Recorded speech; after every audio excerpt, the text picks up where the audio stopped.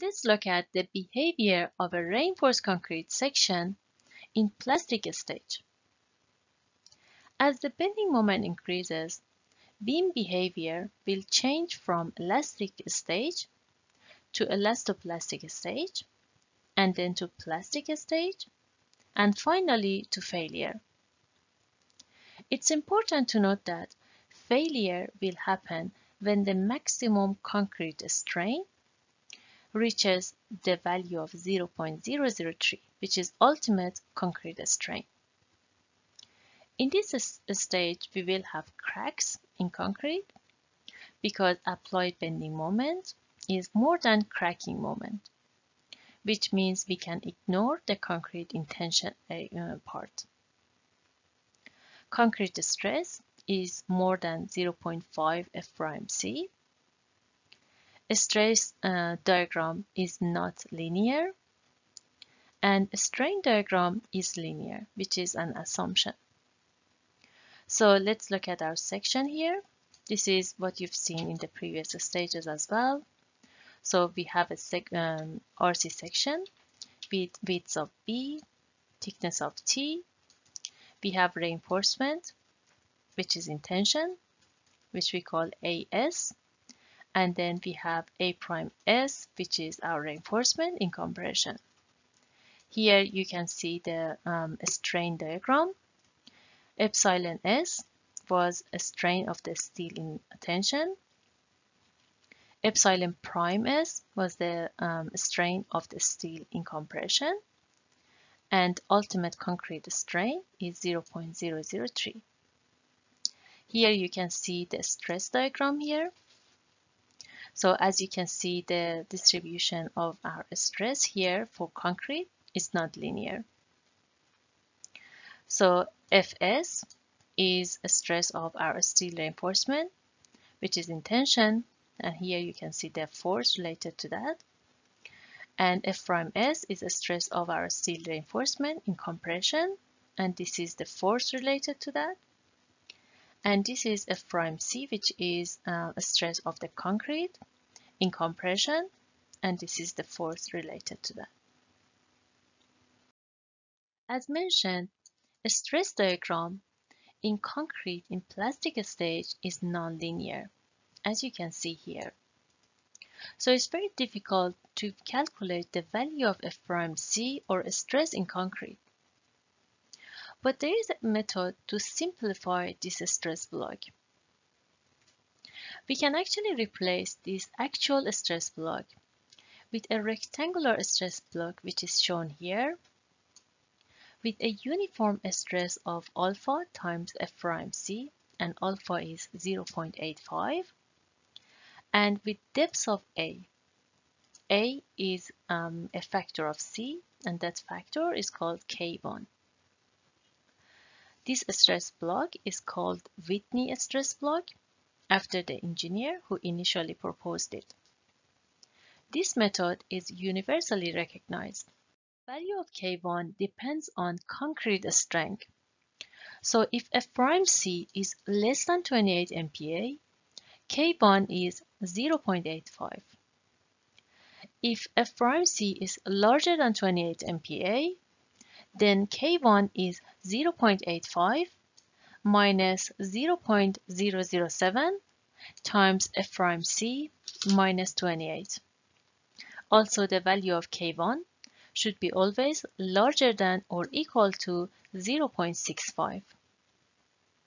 Now let's look at our section and also the stress and strain diagrams in this stage. Here you can see the reinforced concrete section with width of B and thickness of T. The direction of bending moment is like this. So we have a steel reinforcement in tension area, which we call AS, and in compression area, which we call A'S. Also, you see the neutral axis line here, and the distance from tensile steel reinforcement from extreme compressive fiber of the concrete is shown as D. Here you can see the strain diagram for this section. Here, epsilon S is a strain of a steel reinforcement in tension, and epsilon prime S is a strain of the steel reinforcement in compression.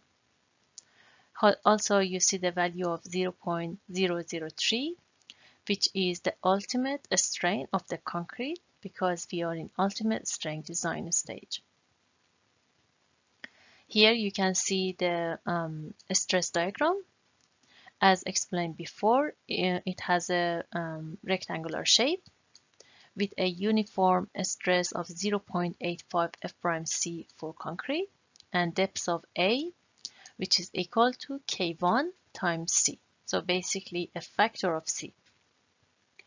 So as a result of this stress block, the force in concrete, which is shown as Cc, is going to be equal to 0.85 F'C, which is the stress in concrete, times width of the section, B, times A, which is depth of this rectangular shape.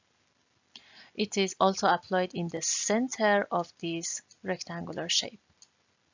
So as a result of that, the distance from Cc to the tensile reinforcement is going to be D minus A divided by 2. Also, you can see the C prime S, which is force in a steel reinforcement in compression, which is equal to A prime S times Fs.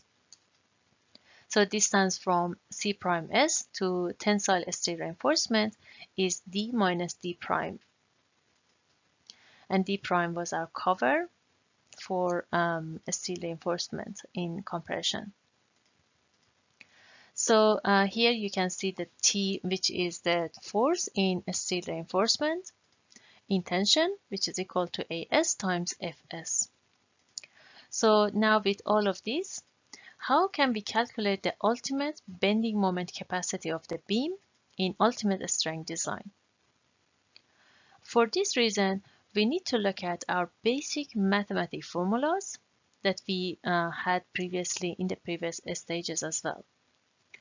The first formula was sigma Fx equal to 0, which means summation of all the forces that we have in our section.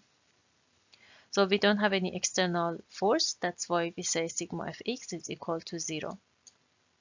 The second one is sigma Mi, which is summation of all the internal bending moments, equal to sigma Me, which is summation of all the external bending moments.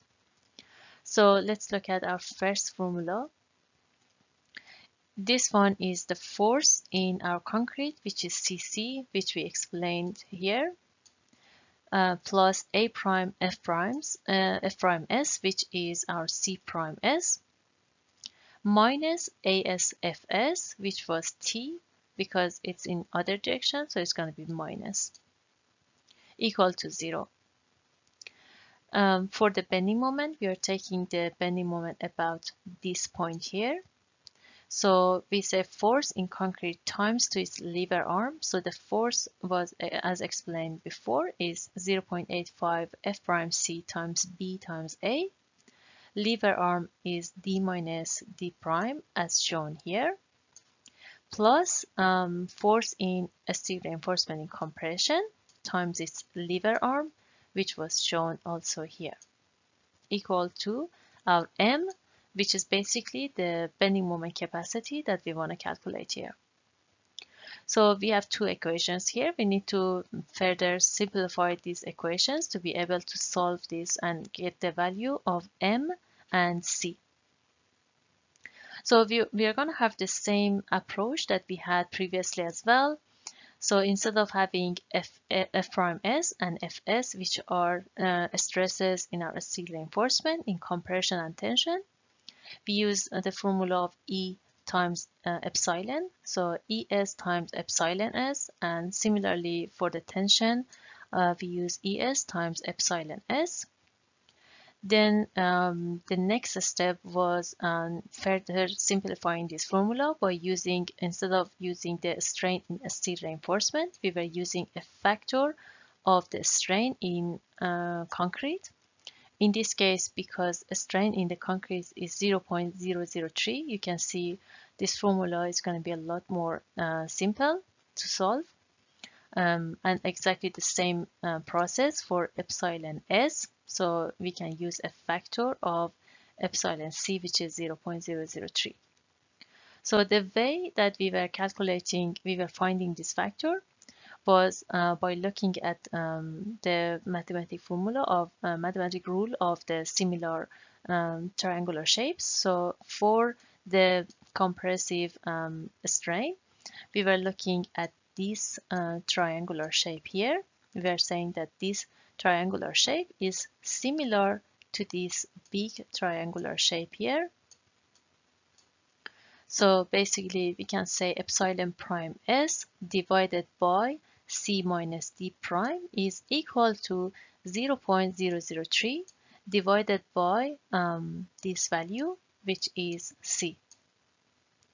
So then we can get this value easily. The same process for epsilon s. So we were saying that this triangular shape here is similar to the yellow one at the top. So epsilon s divided by this value, which is d minus c, is equal to 0.003 divided by c. So now if we put these values for fs and f prime s into those equations above, we can see we only have two parameters and we can easily get these values.